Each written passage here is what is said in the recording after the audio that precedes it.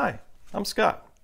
I've created this video to show you how you can modify the spinner sensitivity setting on the different spinner games, so the gameplay is similar to what you remember from the arcades.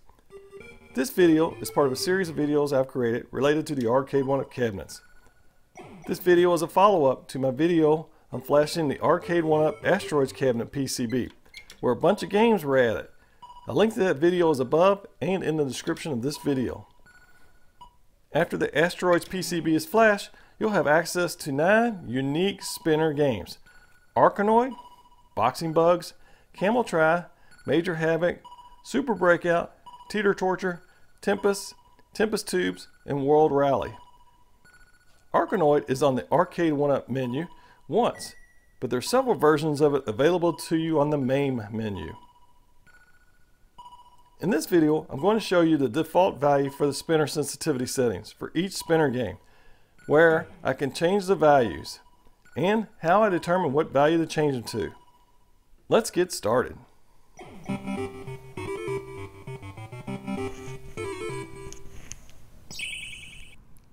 Alright, just to give you some background on my Asteroids cabinet here. Once again, this is a Gen 1 cabinet, and I replaced the spinner on this cabinet. I took out that crappy plastic one and I put in a GRS, that stands for Glenn's Retro Show, a GRS Spinner, part number TS-USP01. This is like the first generation of his spinner. I think he's come out with 1 or 2 more. This one cost me 50 bucks. Here's the documentation that came with it. TS-USP01. Now there's other third-party spinners out there. The Turbo Twist 2, which is I think made by Groovy Game Gear. The Spin Track Ultimark.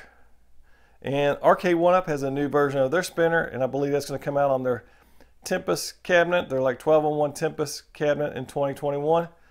Now, as I proceed through this video, the examples I'm showing you is only for the Glenn's Retro Show spinner. The settings, the spinner sensitivity settings for those others, third parties, the Turbo Twist 2, the Spin Track, I don't know what those are. Sorry to tell you that. I don't have them where I could do any testing. I haven't found any documentation on those. So I'm just going to move forward on this video with the Glenn's Retro Show spinner. Okay, so on this spinner, I found a video by Glenn back in 2019, and I'll put a link to it up here, and it'll be in my description of this video. There's like a 10-second clip where he talks about,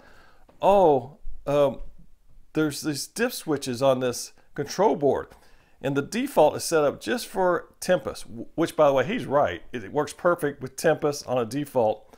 But if you want this board, this spinner to work good with, if in MAME, the Super Breakout available to you in MAME, you want to set that dip switch settings to 64. I was like, hey, that's what I want to do. I want to get all those MAME games working right. So that was a nice tip. So then I went back to this instruction manual right here, and sure enough, in there it has settings for the dip switches. I'll put a better picture of that up on the screen now. And so we can look at the default setting on mine was off, off, off. And I'll show you how I know that in a second. And that was 10.24 pulse per revolutions. Now, per Glenn's comment, I really want that to be 64 so that Super Breakout, Arkanoid, and all the other games will work. So I looked on that chart, and the chart says on, off is 64. So I said, okay. So now I started to deconstruct my cabinet. So I took off the plastic acrylic covering. I flipped this over. I took off the plastic underside of the control panel, and that let me have access to my spinner control board. I've still got this hooked up into the cable, so I can't bring it too close to the screen. But on this board, and I'll show you a close-up picture of that, here's my dip switch settings in the bottom left-hand corner. Okay, let me just tell you this right now. I'm 57 years old, so I got eyes of a 57-year-old. These things are super teeny tiny. To do the rest of the project, I had to bring out my geek goggles. I couldn't have done this project without these geek goggles because those things are so small I couldn't see anything. But the 3 dip switch settings are right here. On top of that, there's a piece of orange film over top of it. I couldn't get that orange film off, so with the Geek goggles and this little pick, and this pick comes in a set of like 4. You can get them at several places. I think you can even get them at Harbor Freight. This pick, I was able to peel off the orange, I don't know, plastic covering to gain access to the dip switch settings. And that's when I knew that the default was 0, off, because that's what they were set at, 10.24. So based on the chart, it says I want it on, off. To get to 64, I had to use this pick to change the first 2 dip switch settings to on. And once I did that, I just plugged the cable back in, and I was off and running on doing my testing. So this video is all based on the testing the dip switch settings for the GRS Spinner. Okay, so if you got the turbo twist or the spin track installed in your cabinet, I don't know how much help this video. It's going to be some help for you, but it's not going to be as good as for those that have the GRS Spinner.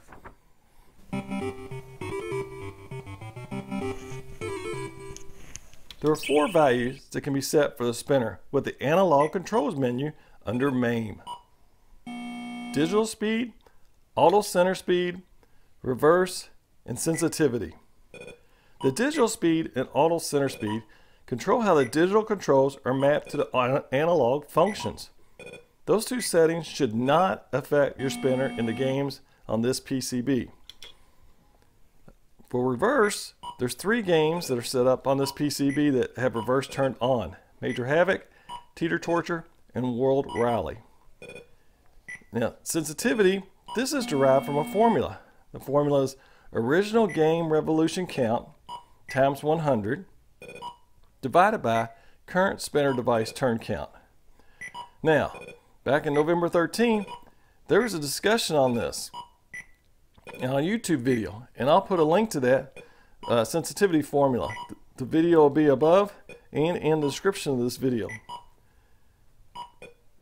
There's also a forum thread out there that discusses how to set the sensitivity in the MAME games with a spinner.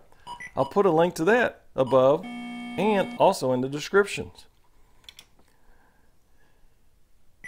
Now, the discussion in this arcade forum, this thread, it provides the original game revolution count, and you need that for that formula. And it also recommends the sensitivity values to use within MAME. That's a pretty good starting point. In the list of the original turn counts, I'll put those on the screen right now, and I'll just go through them. Arkanoid, 486. Boxing Bugs, it was unknown. Cameltry, 486. Major Havoc, 288. Super Breakout, 125. Teetor Torture, unknown. Tempest, 72. Tempest Tubes, 72. World Rally, unknown.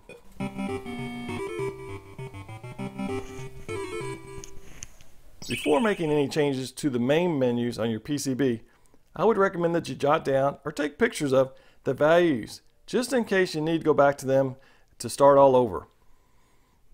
On the screen, I'll show you the default values from my Flash PCB for the spinner sensitivity settings. Arkanoid, 27. Boxing Bugs, 20. Cameltry, 140. Major Havoc, 255. Super Breakout, 27. Teetor Torture, 5. Tempest, 30. Tempest Tubes, 30. World Rally, 65.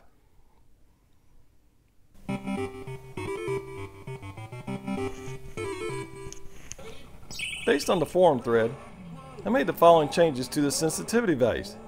Initially, they did not work. Gameplay was not better.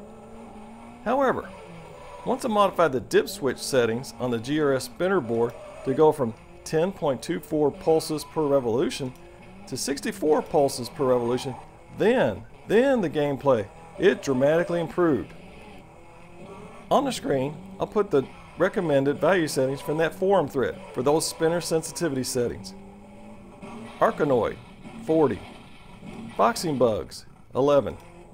Cameltry, 40. Major Havoc, 50. Super Breakout, 40.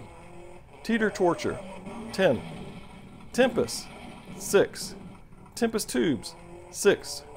World Rally, 50. Once again, I'll put a link in the description of this video where you can find that forum thread.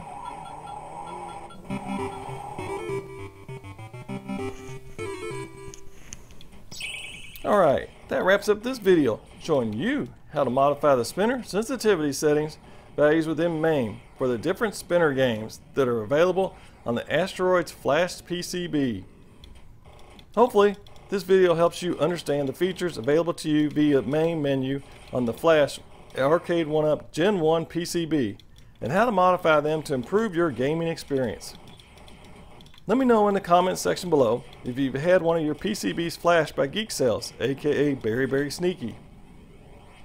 Let me know in the comment section below if you use the GRS Spinner and if you have the dip switch settings set to a different value than what I recommend, and what you have your sensitivity settings set for the different spinner games.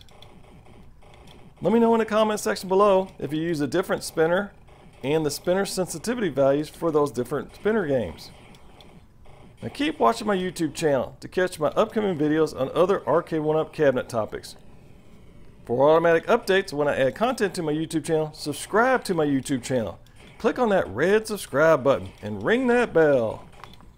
If you like this video, then click on the thumbs up button.